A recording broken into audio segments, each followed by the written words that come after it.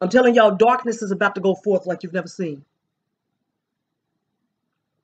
It's about to go forth like you've never seen. You're going to see people do, and many of you who have yielded to the pornography because you found a way to medicate.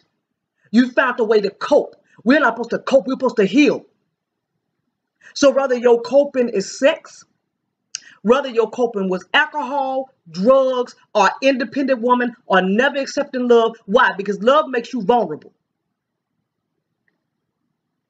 To love is to be open. And people who have suffered rape and molestation and incest, and they just went on.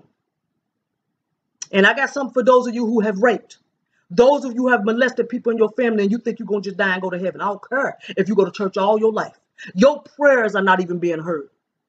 The only thing you're going to hear is repentance, and you need to go to the one you offended and hear any and everything they got to say and lay yourself out before the one you did it to.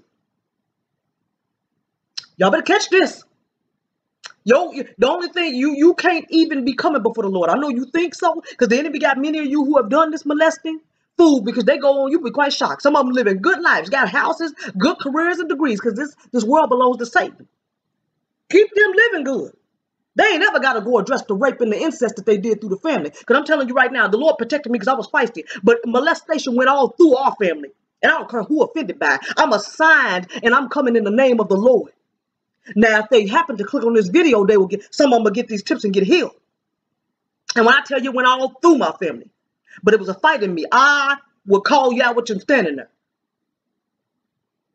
It is up to them to receive it and to go before one another and get this straight.